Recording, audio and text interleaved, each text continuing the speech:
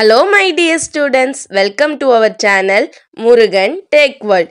Easy to learn, easy to win.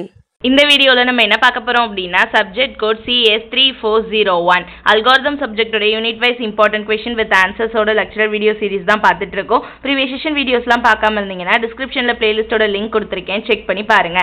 இந்த வீடியோல நம்ம பார்க்க போறது நெக்ஸ்ட் செகண்ட் யூனிட் தான் பார்க்க போறோம் அல்காரிதம்ஸ்ல. ஓகேவா? செகண்ட் யூனிட் நமக்கு ஹெட்டிங் என்ன அப்படினு சொல்லிட்டு பாத்தீங்கன்னா கிராஃப் அல்காரிதம்ஸ் தான் heading. Okay, so graph algorithm பாப்போம். அதுல மினிமம் ஸ்பேனிங் ட்ரீ, ஷார்ட்டஸ்ட் பாத் அல்காரிதம் பாப்போம், மேட்சிங் லாஸ்டா பாப்போம். இதுல ரொம்ப இம்பார்ட்டன்ட்னா நம்ம பிஎஃப்எஸ் டிஎஃப்எஸ் பாத்துக்கணும். கிராஃப் அல்காரிதம்ல ரெப்ரசன்டேஷன் கேட்பாங்க.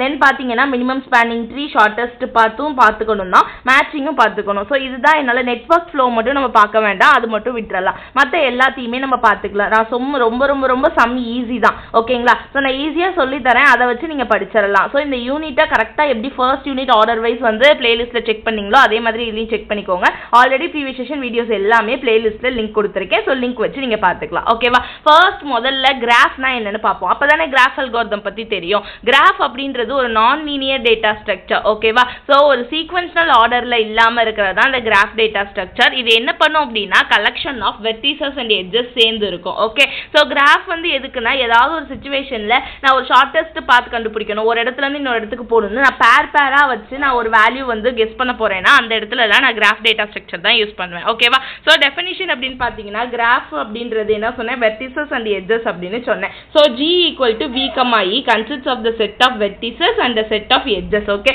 vertices அப்படின்றது இது. ஓகேவா? இந்த மாதிரி நோட ரெப்ரசன்ட் பண்றது vertices. இந்த vertices ரெண்டு மூணு vertices கனெக்ட் பண்றதுக்கு எனக்கு யூஸ் ஆகிறதுக்கு பேரு தான் edges. ஓகேவா? இந்த கனெக்ட் பண்ண யூஸ் பண்றது தான் edges. இந்த ஆர்க்க தான் நம்ம என்னன்னு சொல்றோம், எட்ஜஸ் அப்படின்னு சொல்றோம். ஓகேவா? சோ பேர்ன்றது வெர்டிசஸ் கமா எட்ஜஸா இருக்கு. சோ கிராஃப்ல பாருங்களேன், இப்படி ஒரு கிராஃப் இருக்கு அப்படின்னா எப்படி பேர் பண்ணுவோம்? v1 v2 v3 v4ன்றது vertices. அப்ப என்ன பண்ணுவோம், v1 ல இருந்து v2 க்கு ஒரு எட்ஜஸ் இருக்கு, v1 ல இருந்து v4 க்கு, v1 ல இருந்து v3 க்கு இருக்கு.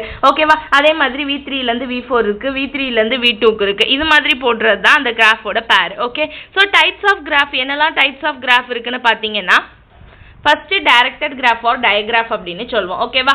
தட் மீன்ஸ் வந்து யூனிடைரக்ஷனல் கிராஃப் அப்படின்னு சொல்லுவாங்க. பிகாஸ் இது டைரக்ஷனை மென்ஷன் பண்ணும். டைரக்ஷன் அப்படினாலே ஆரோ மார்க்கை மென்ஷன் பண்ணும். ஓகேவா? ஸோ ஆரோ மார்க் எப்படி இருக்கு, ஒரே ஒரு வேல தான் ஆரோ மார்க் போக முடியும், ரெண்டு சைட்லையும் போகாது. ஓகேவா? ஸோ இதுக்கு பேரு நம்ம ஒன் வே கிராஃப் அப்படின்னு சொல்லுவோம், யூனிடைரக்ஷனல் கிராஃப் அப்படின்னு சொல்லுவோம். ஸோ v1 ல இருந்து v2 க்கு எட்ஜ் போகும், v2 ல இருந்து v1 க்கு போகாது. பிகாஸ் இது யூனிடைரக்ஷனல், ஒரு சைடு மட்டும் தான் இருக்கு. அதே மாதிரி v2 ல இருந்து v3 க்கு போகுது, v1 ல இருந்து v3 க்கு போகுது. இதுக்கு பேரு டைரக்டட் கிராஃப்.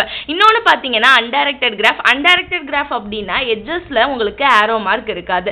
ஆரோ மார்க் இல்ல அப்படின்னா என்னன்னா that is two way graph. That means வந்து v1 ல இருந்து v2 க்கும் போகும், v2 ல இருந்து v1 க்கும் போகும். போத் டைரக்ஷன்ல நம்ம கிராஃபால டிராவல் பண்ண முடியுது அப்படின்னா அதை நம்ம அன்டைரக்டட் கிராஃப் அப்படின்னு சொல்லுவோம். ஓகேவா? நெக்ஸ்ட் பாத்தீங்கன்னா வெயிட்டட் கிராஃப். வெயிட்டட் கிராஃப் அப்படின்றது ஒவ்வொரு எட்ஜஸ் இருக்கு பாத்தீங்களா, அந்த எட்ஜஸ்க்கு மேலேயும் ஒரு குறிப்பிட்ட அமௌண்ட் வந்து வெயிட் கொடுத்துருவாங்க. ஓகேவா? சோ நான் அந்த எட்ஜஸ் எங்கெல்லாம் ரெப்ரசென்ட் பண்றனோ அங்கெல்லாம் அந்த எட்ஜஸோட வெயிட்டை தான் நான் ரெப்ரசென்ட் பண்ணுவேன். சோ v1 ல இருந்து v2 க்கு போறதுக்கு எனக்கு 1 வெயிட், v2 ல இருந்து v3 க்கு போறதுக்கு எனக்கு 1 வெயிட், v1 ல இருந்து v3 க்கு போறதுக்கு 2 வெயிட். ஓகேவா?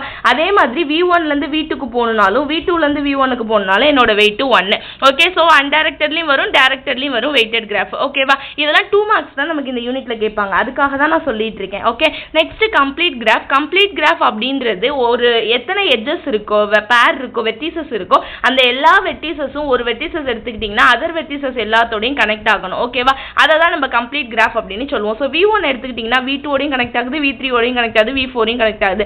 அதே மாதிரி எந்த வெர்டிசஸ் எடுத்துட்டாலும் கிராஃப்ல அதர் வெர்டிசஸோட கனெக்ட் ஆச்சு அப்படின்னா அதை கம்ப்ளீட் கிராஃப் அப்படின்னு சொல்லுவோம். ஓகேவா? Next strongly connected graph. Strongly connected graph அப்படின்றது ஒண்ணுமே இல்லை, இது அடிக்கடி கேட்கிற கொஸ்டின் தான். இப்போ வீக்லி கனெக்டட் கிராஃப்னா ஒரு வெர்டிசஸ் இன்னும் ஒரு வெர்டிசஸோட மட்டும் தான் கனெக்ட் ஆகும். ஓகேவா? Strongly connected கிராஃப்னா both வெர்டிசஸ்மே, that means வந்து இப்போ v1 ல இருந்து v2 க்கும் போது, v2 ல இருந்து v1 க்கு போகுது. சோ இந்த மாதிரி எல்லா வெர்டிசஸும் எல்லா வெர்டிசஸோடையும் கனெக்ட் இருக்கு அப்படின்னா அதை நம்ம என்னன்னு சொல்லுவோம் அப்படின்னா ஸ்ட்ராங்லி கனெக்டட் கிராஃப் அப்படின்னு சொல்லுவோம். ஓகேவா?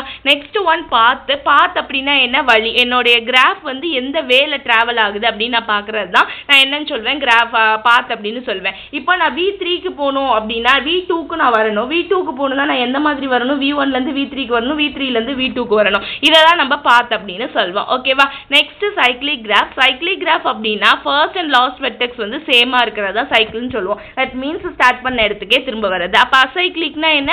அசைக்ளிக் மீன்ஸ் கிராஃப் எந்த ஒரு இடத்துலையுமே சைக்கிள் ஃபார்ம் பண்ணாது, ஒன்னோட ஒன்று ஃபார்ம் பண்ணாமல் விதவிதமாக இருக்கும். இங்கே பாருங்க, ஏலேருந்து பி போகுது, பிலேருந்து டி போகுது, ஏலேருந்து சி போகுது, சிலேருந்து டி போகுது, ஆனால் சர்க்கிள் எனக்கு ஃபார்ம் ஆகலை. ஓகேவா? இந்த மாதிரி இருக்கிறது அசைக்ளிக் கிராஃப். ஓகேவா? நெக்ஸ்ட் பார்த்தீங்கன்னா டிகிரி. டிகிரி அப்படின்றது என்ன? Number of edges. என்ன எத்தனை நம்பர் ஆஃப் எட்ஜஸ் வந்து நம்மளுடைய கிராஃப்ல டிகிரி மென்ஷன் பண்ணுது. அதில் இன் டிகிரி அவுட் டிகிரின்னு ரெண்டு விஷயம் இருக்கு. தட் மீன்ஸ் எத்தனை உள்ள வருது அப்படின்னு சொல்லிட்டு. இப்போ பாருங்களேன், V1க்கு எத்தனை ஏரோ மார்க் உள்ள வருது? 2. அப்போ அதோட இன் டிகிரி 2. எத்தனை ஏரோ மார்க் வெளியே போகுது? 1. So out degree 1. இதுக்கு பேர் தான் இன் டிகிரி அவுட் டிகிரின்னு சொல்லுவோம் கிராஃப்ல.